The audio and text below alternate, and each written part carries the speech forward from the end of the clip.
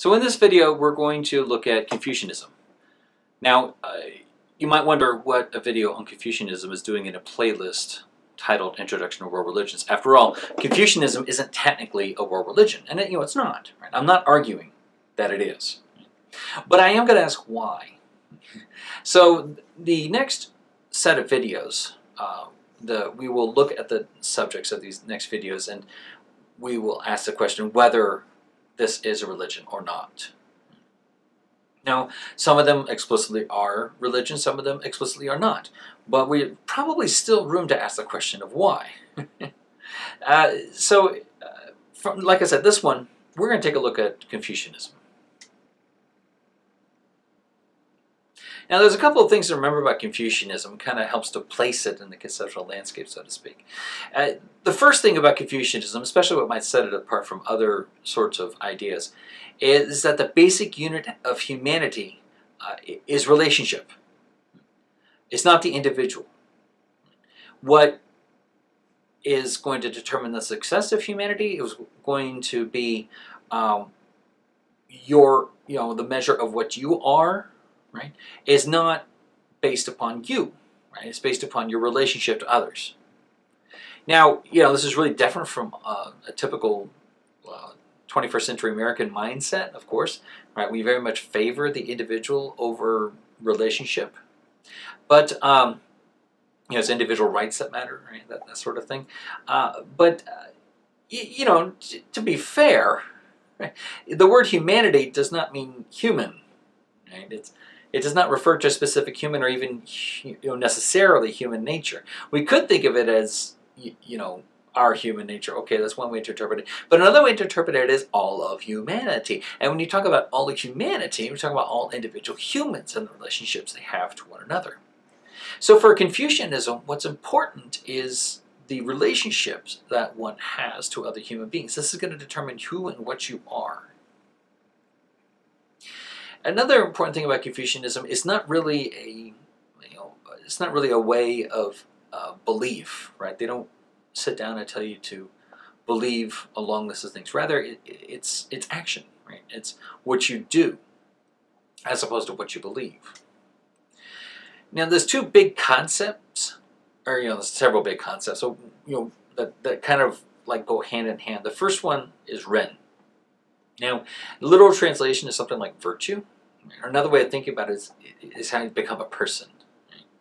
So Ren is developed through community life.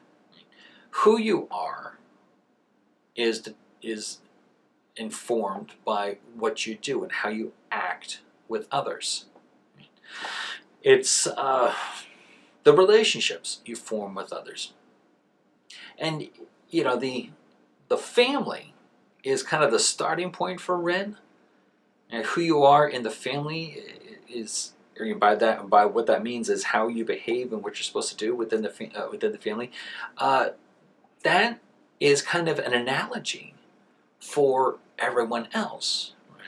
For Ren, not only do you care for and look out for your individual family or yourself and individual family members, but for everybody, right? You're one big community. This leads us to Li. Li is something like propriety of formal behavior. Now, Ren is how one of the ways to look at Ren is how you care for others, how you relate to others. Li is something like propriety, manners, formal behavior, that sort of thing. Think of it as very structured manners. Now, without Ren, Li is just simply formalism. Right? It's just behavior with no intention or care. Right? So, something that we do here in the West is we're very, someone says, "How are you?" and say, "Oh, well, fine." But usually you're not really thinking about it, right? Or, "Hey, good to see you," right? But you're not really thinking about it. It's just something you say. But with Ren, right, what's added to the formalism for the formal behavior of Li is this propriety, is this caring about your function and place within the society. Now, when you do well, when you do well following Li and developing this Ren, you become somebody kind of like a hero in a way. You become somebody who's praiseworthy. You care about others, and you work within the society. Now, it's important to remember that for Ren, it doesn't really matter what successes you have, right? That isn't what makes you a person, right? You get sales manager of the year, right? That's not important. It doesn't really matter your station in life. It doesn't matter whether you're a policeman. It doesn't matter whether you're a farmer or a judge. What's going to determine whether you've done a good job or whether you're praiseworthy or where you've achieved this this day is the word day is if you acted according to Ren. Right? You worked within your station, regardless of what your station is. Now, there's some characteristics of Confucianism, and the first one is the study. Right? If you're following Confucianism, you study your own cultural heritage.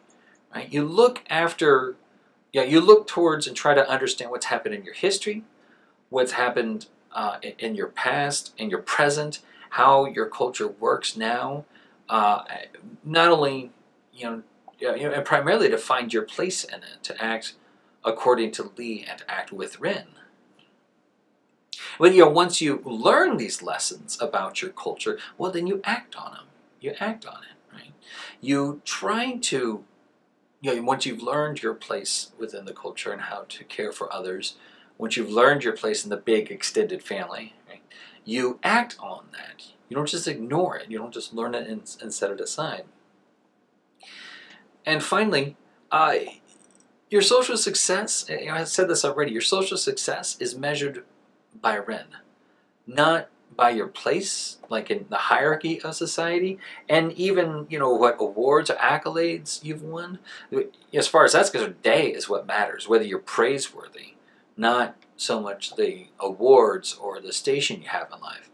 And kind of what's on the flip side of day, right, is shame. Shame.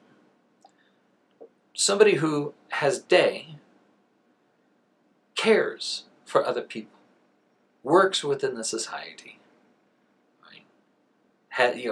Develops all of oneself, tries to cultivate one's abilities and talents for the benefit of everyone.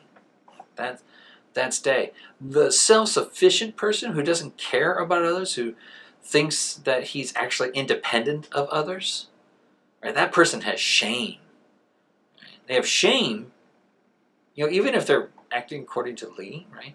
They have shame because they're not concerned with others, and they don't care what others say. So again, the success then is measured by Ren. If you don't fulfill Ren, well, then you're shameful. Now, I said that Confucianism isn't really about beliefs, and primarily it's not, but there are three things that Confucius takes, or things that is true, and that human nature, essentially is endowed with a capacity for good. Right? It's not inherently flawed, it's not inherently evil, that sort of thing. But since we have this capacity for good, what follows from that is that we should act on it. Right? We should be good, and we should be good for the sake of being good. After all, that's what we do. Right? That's part of our human nature, is that we do the good. And, if you do good, right, then others will be inspired. And the culture, the society will prosper. Right? So not only should you do good, but when you do so, everybody, the society itself, will improve. You'll achieve that day, right? You'll have that day. And since you are this hero, you're somebody worth looking up to, you'll inspire others to do the same. Now, Confucius had a couple of, attitudes or beliefs about religion, but he, a lot of people say he wasn't out to start his own religion. After all, the prevailing I guess you call it religion of the time, was ancestor worship. And yeah, I mean, it was the religion of the time when you worshipped your own ancestors. And again, Confucius, appealing to Confucianism, probably isn't going to have a problem with this because he considers the culture, the relationship to be the most important thing. Right? So of course you're going to worship your ancestors. Right? They are your family. And he thought that, sure, we can talk about ghosts and we can talk about spirits, but we shouldn't fall into superstition. Now, what he's doing there, he's probably thinking, I don't know any specific examples from ancient China, but in the West, right, what's a superstition? If you spill salt, throw some of it over your left shoulder to avoid bad luck, right? Well, there's just no causal connection between the spilling of salt and bad luck, right? It doesn't make any sense. So he's probably trying to set aside any sort of these weird superstitions. I mean, there's just no connection between some sort of behavior and one's ancestors or anything like that. So, but he still thought there were ghosts and spirits, okay. But beyond that, you got to be real careful about trying to say anything further. Now, Confucius thought that heaven was very much involved in his life. Heaven gave him his mission. Heaven knew his actions. Heaven determined his fate. Now, before you think that, it's like, whoa, hold on a second, didn't we just get finished with that whole superstition stuff? Well, remember, right? For Confucius, what's important is the relationship. Right? That's what's important, is relationship. And exactly how to phrase this. It makes all kinds of sense that Confucius would think that there's something like heaven. Anyway, if he thought ancestor was worshipped, then sure, there's going to be a heaven. Now, heaven is not the celestial wonderful place. Not necessarily that, right? Heaven is one's ancestors. Heaven is the community of the afterlife. Now, if you're willing to accept the idea that your current community, the corporeal community, has something to say and do with your life, right? They're all going to be involved in your life. After all, we're all involved with each other. Then it's not a stretch to think that heaven, your ancestors, your deceased ancestors, that heaven is also involved in your life. Right? This is not so weird to say.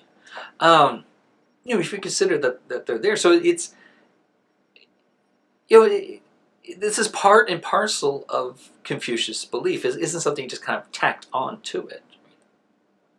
Now, and again, heaven is, again, this kind of community of his ancestors. So with the importance that ancestors and community have, well, of course he's going to think that heaven has at least something to do with the way that his life is going.